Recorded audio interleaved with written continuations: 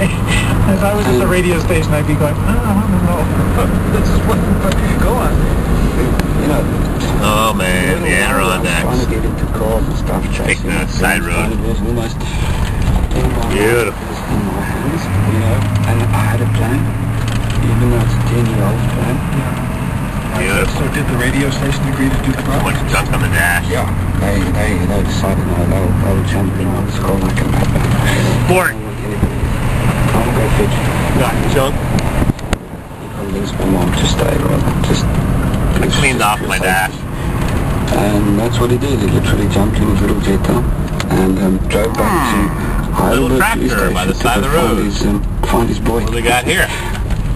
You must remember seeing your dad walk through the door or something like that. For sale. Daddy, I told you.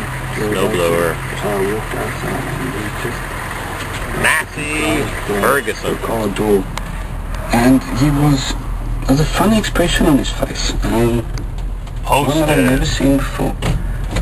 Looks like potatoes for sale. It's difficult to... I thought it said potatoes.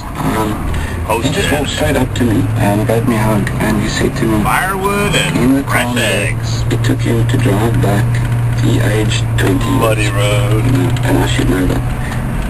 So he gave me a big hug. Gave me a really big hug. We got in the car.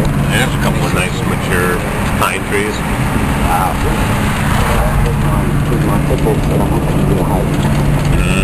Yeah, it's a little trimming. But you're going to get in trouble with this. Up. Because, you know, as a kid, you know, Harley Davidson. I've got one of those. Taking it for a ride tomorrow. When you go one step beyond that, they hug you because it's just beyond that. yeah, so I have my hopes up. Wow. Every road you drive down, the maple trees and the birch trees and the old barns. You've been on this road with me before.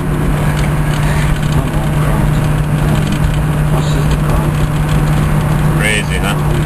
Big old mature trees and a Ford plow truck.